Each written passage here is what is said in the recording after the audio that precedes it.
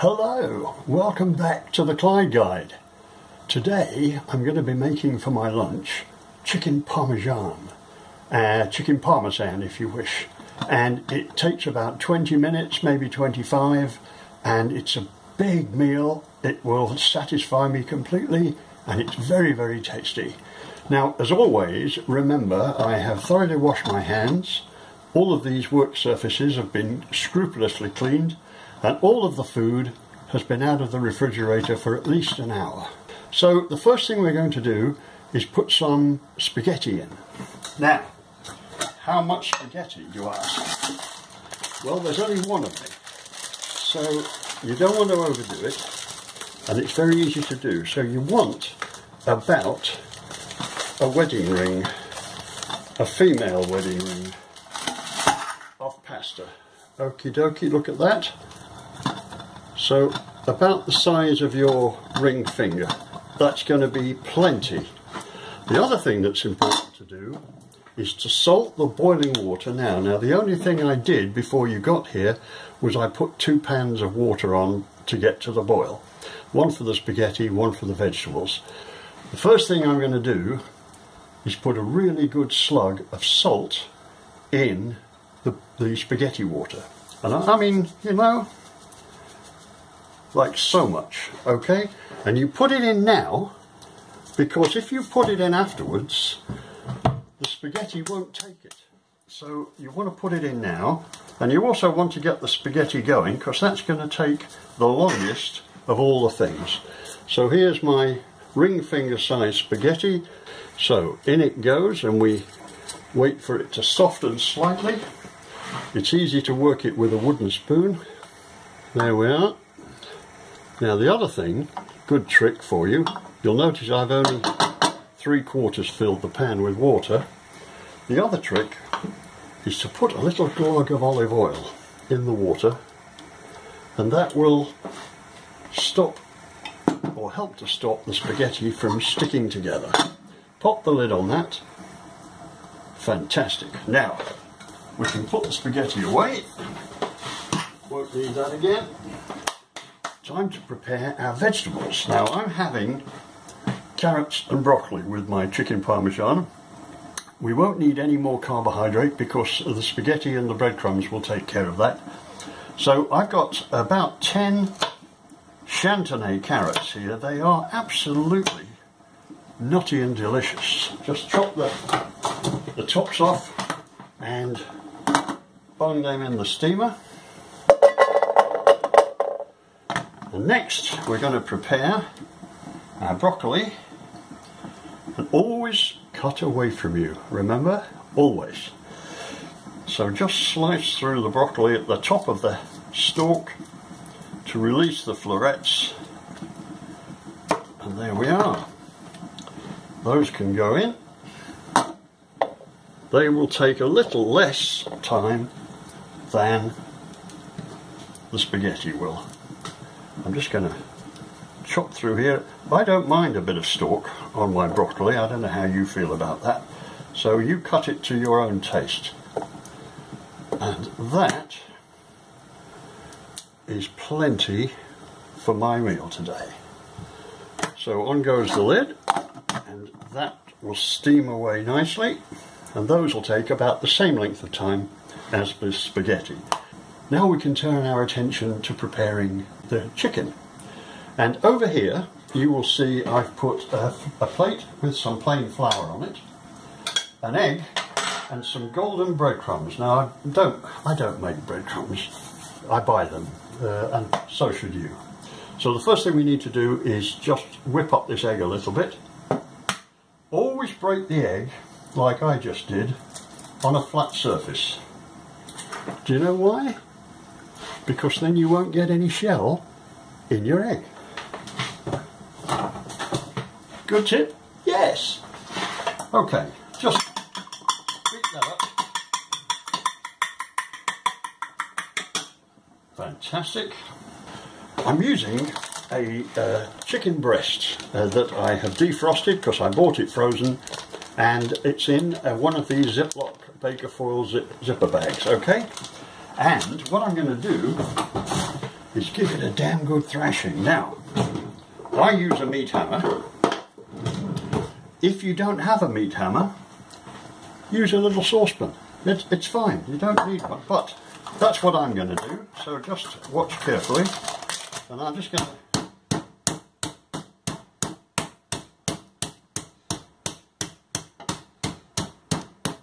see, look, if you've got a saucepan,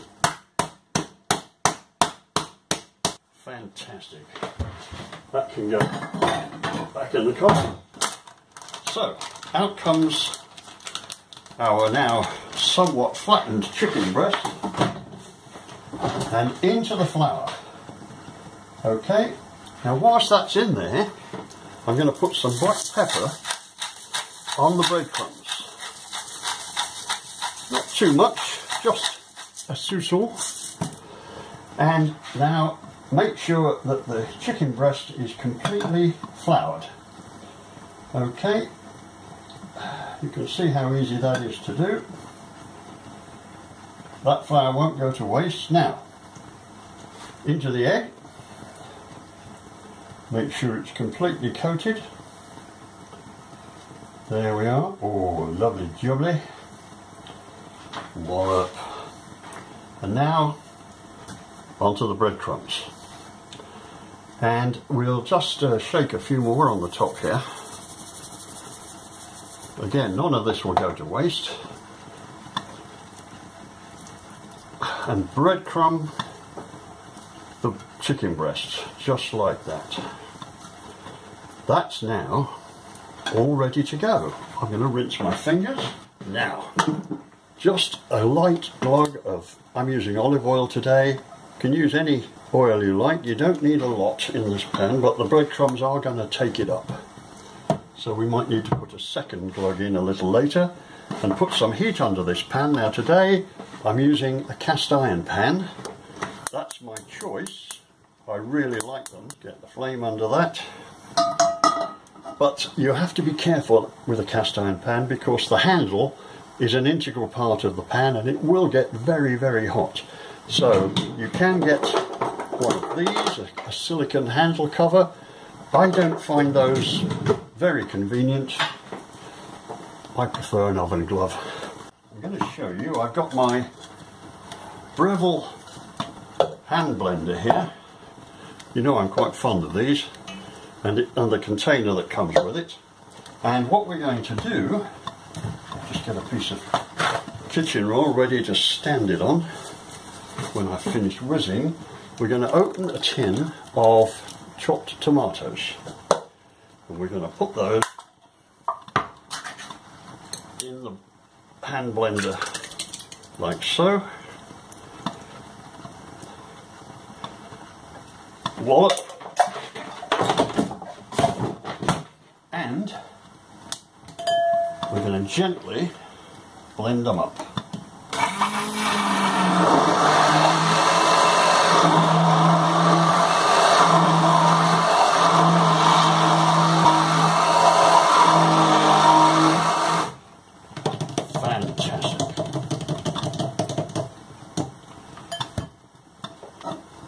We're going to pop our chicken in, okay? Sizzle. That's what you want to hear. Nice, gentle sizzle. And there we go. Right, we want a fish slice so that we can lift up this chicken portion.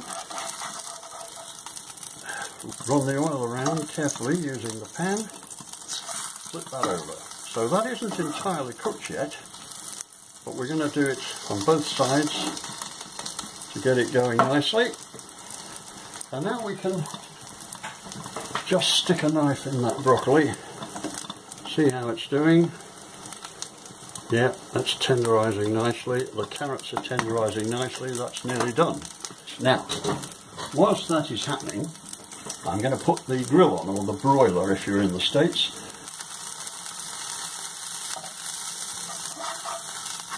Flip it over again. Yeah, that side is beautifully done. Look at that. Golden brown. That's what we want. Depends how thick or thin you beat it out. Oh yes, it's coming along nicely. Some people claim they like spaghetti al dente. I'm not sure about that. I like it a little bit better done than that, just a bit softer. So, what we're going to do now is put some of this passata on the top of the chicken parmesan.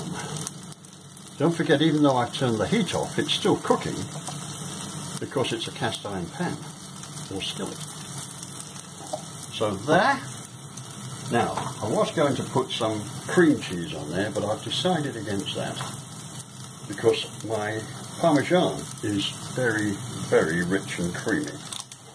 So open that packet, and now I'm going to grate with my very fine cheese grater, my Parmesan grater, a really good layer of Parmesan onto the top of the chicken portion.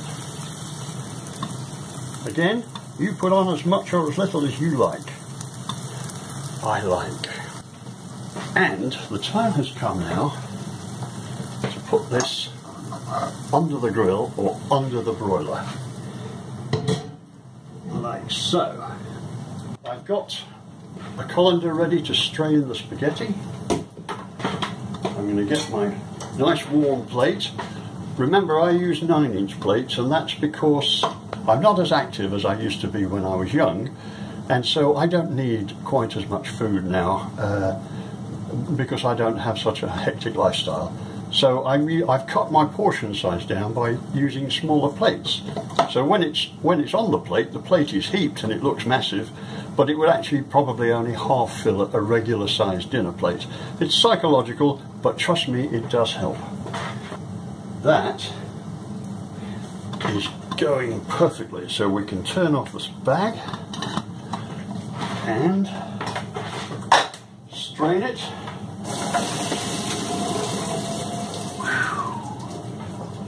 Beautiful.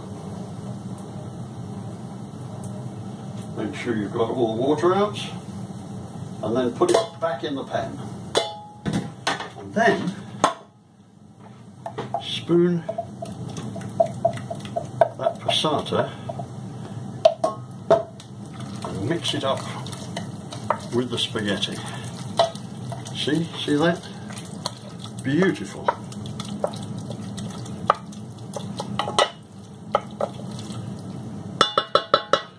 So here's my dinner plate. I'm going to put the spaghetti there, like so.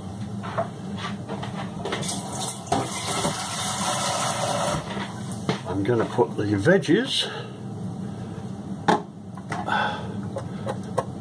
Oh, beautiful. Just arrange those there, like so. That's quite a lot of veg, but you know what? It's good for me. And now we can turn the grill off, get my oven glove. There is my chicken parmesan. That's going on top of this bed of spaghetti. And there, my friends, is my lunch with Chantonay carrots and broccoli on a bed of tomato infused spaghetti, and I'm starving. Enjoy. I'll see you for the next episode.